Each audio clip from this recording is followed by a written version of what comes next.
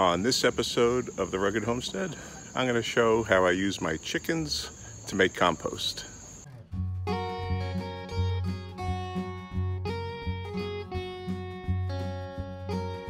The girls have been an active part of my composting system here, and they've gotten really big. They're about 4 or 5 months old now, and with only 4, they've been pretty active.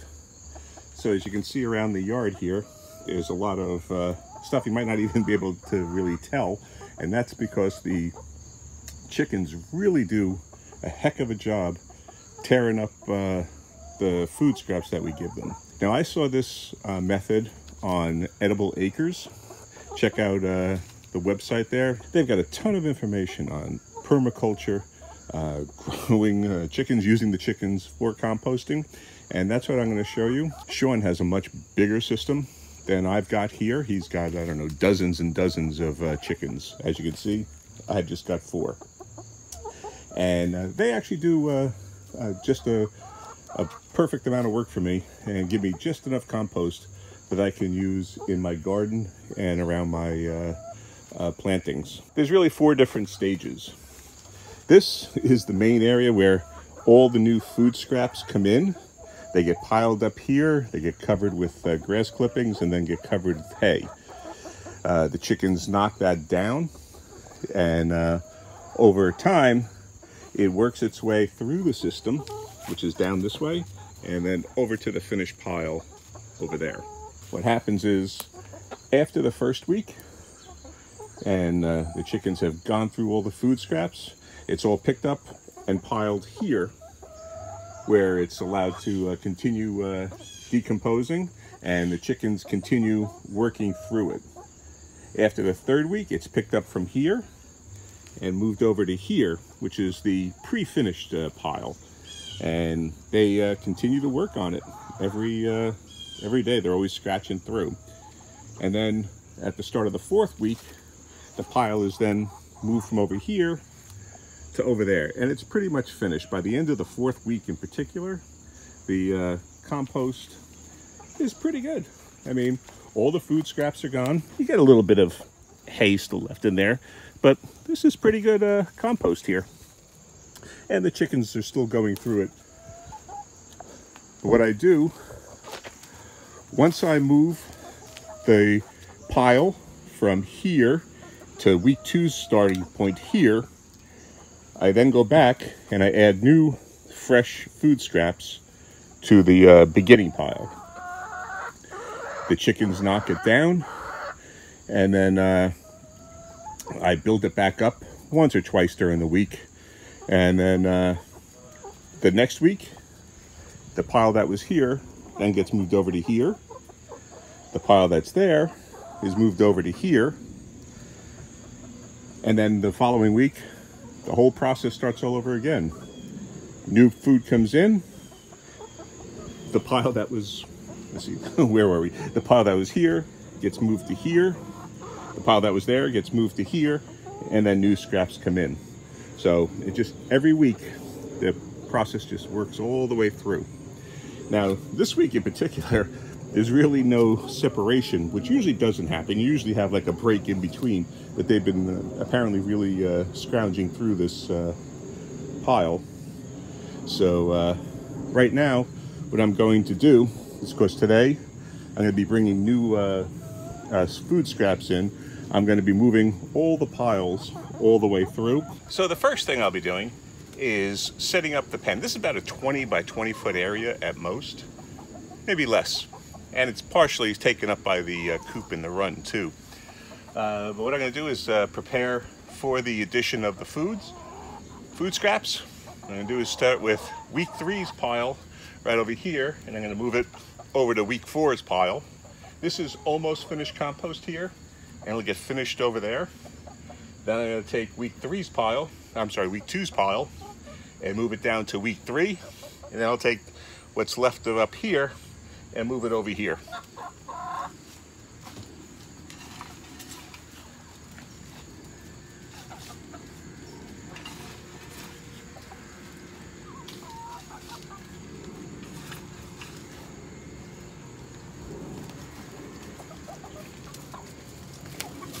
just to show you, this is pretty well composted down. You know, there's some hay here and stuff, and there's some wood chips and things like that. But what I do is I either use it when it's finished and there's still some like large pieces, whatever. I'll either use this as like a side dressing in the garden, as is, because large chunks help to aerate the soil and things like that, so it's not terrible to have them in there. Or if I'm going to use it for maybe starting seeds or some other application, I will screen it. And I have a sifter that I use to get out all the big chunks and things like that. But as you can see, this is still pretty good stuff right here. And this is 3 weeks from having been raw food. This is raw vegetables, grass clippings, and hay. So it's good, but it's going to get better. And as you can see, the chickens do like to go through there. They once I start digging it up, they start scratching up again too.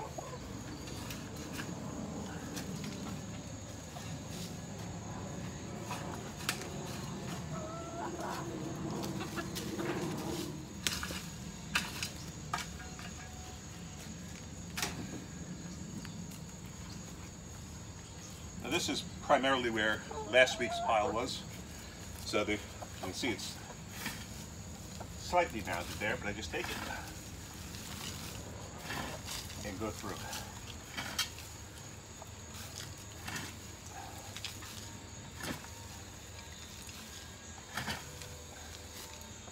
And sometimes it's just easier to use the shovel than the pitchfork when it's broken down this much.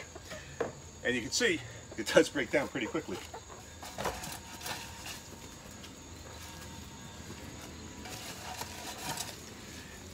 Also, you can see here, I got some big food scraps, and if they're still there by the time they're in the week 4 pile, they'll just get sifted out or picked out, and they'll be thrown back at the top of the pile again to continue breaking down and work their way through the system until they're finally decomposed.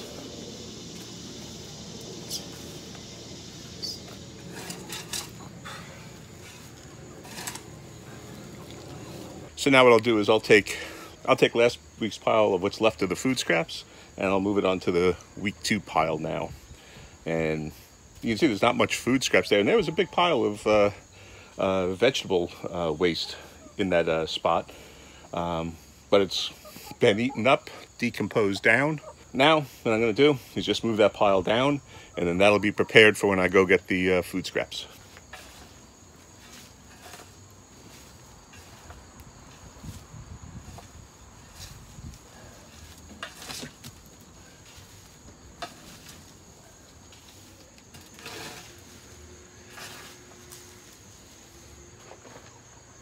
Not that the chickens often need it, but to encourage them to scrounge around the piles, and usually when they're first turned over, there's no need to encourage them at all to do anything, because you're picking up bugs and things like that, and they just like going through it and being interested in it.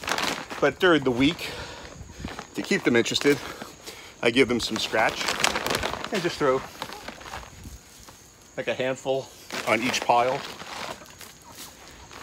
And that encourages them to scrounge around. I even throw some on the week 4 pile, the finished pile. Again, it encourages them to continue scratching through. So now that the piles are ready and the space is ready, I'll get my bag of food scraps from the vegetable store, and then I'll add the grass clippings that I cut for my front lawn. Because my backyard is all covered in wood chips, I don't have any grass to cut in the back, and so I have a small front lawn. I don't know, about 50 feet wide, about 25 feet deep, and it provides enough grass clippings to help the decomposition process. So I'll go get them and show you how I pile it up. I'm here at the fruit and vegetable store. I got to pick up the vegetables, and just figured I'd show you the whole process of me dumpster diving and everything. I probably shouldn't have to dumpster dive. The people that own this fruit and vegetable store are actually friends of the family. I've just never gone in there and asked them if I could go and take their waste, and I probably should.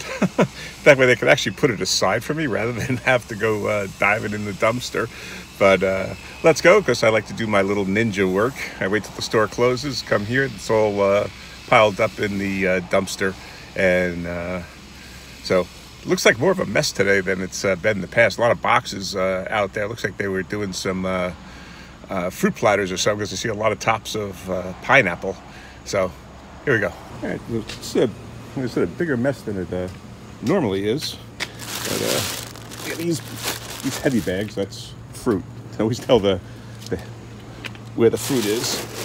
This is kind of light, so let's see. Light, respectively speaking. But as you can see, looks like it's got some cilantro or parsley in there. So we'll take that one. We'll just throw that in the bed of the truck. And I'll try to find another one. What is that?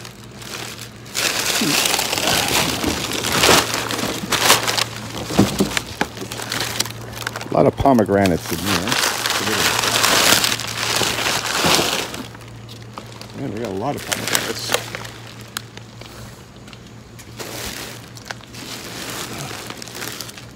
Work my way around to the other side.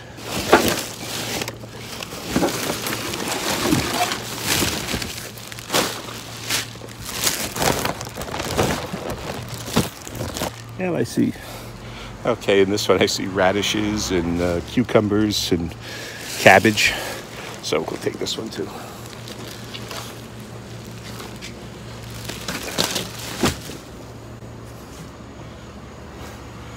So that's what I do.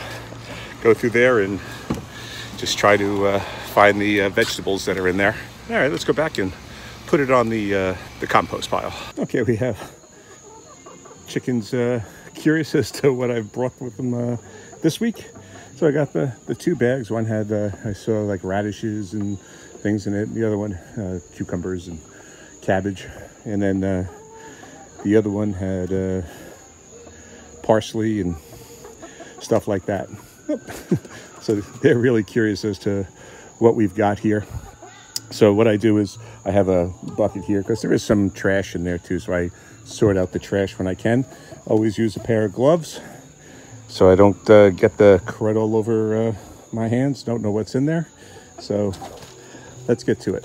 Usually what I'll do is I'll just take the bags, dump them out, and then sort out the garbage.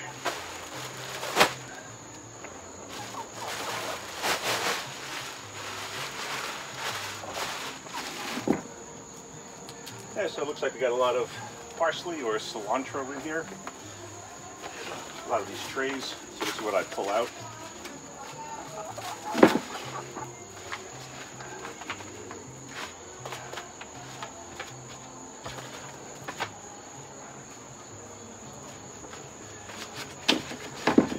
You got a bunch of carrot peels in here. And it looks like some zucchini,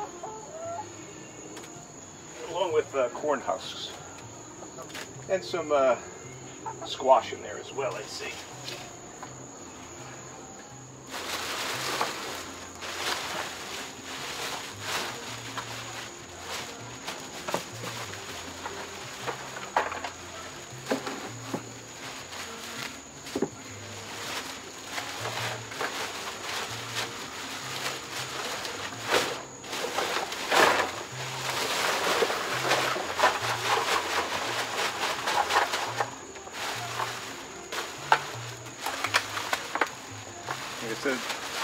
Looks like this one had a lot of radish in it, but it also has a lot of plastic too.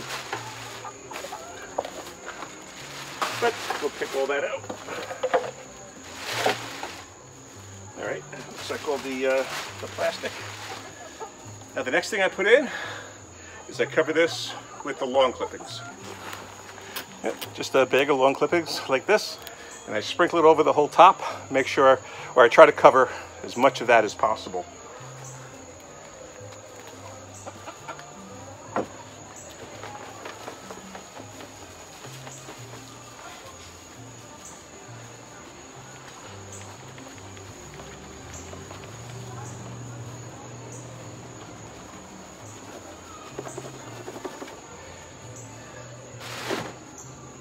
Now the reason I do it in this method, because I actually put the grass clippings one time down first and then the vegetables on top, and the clippings got all matted down and they didn't break down really all that well, and in about a couple of days it was actually starting to stink.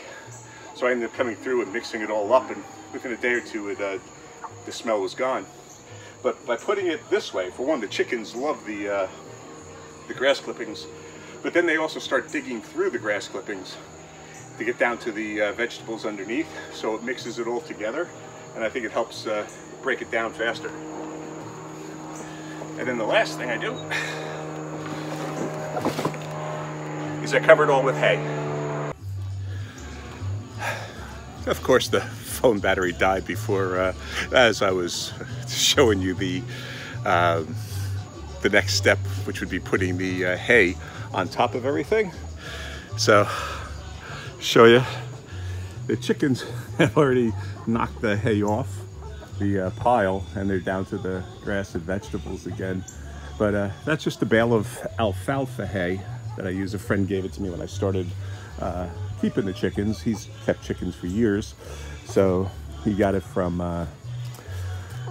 Tractor Supply, and it's alfalfa hay. So I'm running low, so I'll probably have to go get another bale soon. But as I said, I just cover everything with the straw, and the chickens then just mix everything up by scratching at it and picking and pecking and eating. So I don't just feed the chickens this feed here, or the food scraps. Sean at Edible Acres, I think, just wholly feeds his chickens the scraps. I mean, he's got I think 60 plus chickens, and he's got a ton of food coming in all the time. As I said, I kind of regulate the amount of food I bring in, so I do have feed that I give them just to make sure that they do have food that they will eat on hand. And usually in the morning, that's what they go to. They'll eat the feed, and then they'll go out and then they'll start scratching and pecking and eating the rest of it. And maybe once or twice during the day, they'll go back to the feed and eat just a little bit. But that's the process. So we start up there with the food scraps. Week 2, it gets moved to this pile. Week 3, it goes to here, and it's breaking down each time. And by the end of this week, this pile right here should be pretty good, decomposed. And then we move it over to there in week 4, and it's basically compost at that point. By the end of the week, that could be used. Hey! Whoa! Holy shit! He's never done this before. Up on my arm. They flew up here. How you doing? How you doing? Hold on just a second. Alrighty then. So we've got him back in the pen, and he's pecking away at the food. Oh, all right. Like I said, he's never done that before. So over here, this is the finished compost, and as you can see, I'm starting to let it pile up there, and that's fine. And it'll continue to break down, and just keep adding more ending compost to it. And then before the end of the year, I'll probably take it out and use it in the garden, elsewhere around the yard. I got a ton of places I really can use all this. So that's the chicken composting system. I stole it completely from Edible Acres, so all credit goes to him. And anything I'm doing wrong, although can you really do anything wrong? But whatever I'm doing wrong, blame goes to me. All right, if you like what you see, give the video a thumbs up and consider subscribing to the channel if you don't already do so. And hit that alarm button. And that way you'll be notified right away when videos like this are posted, and you can keep track of how I'm turning my suburban home into a homestead. Okay, thanks for watching.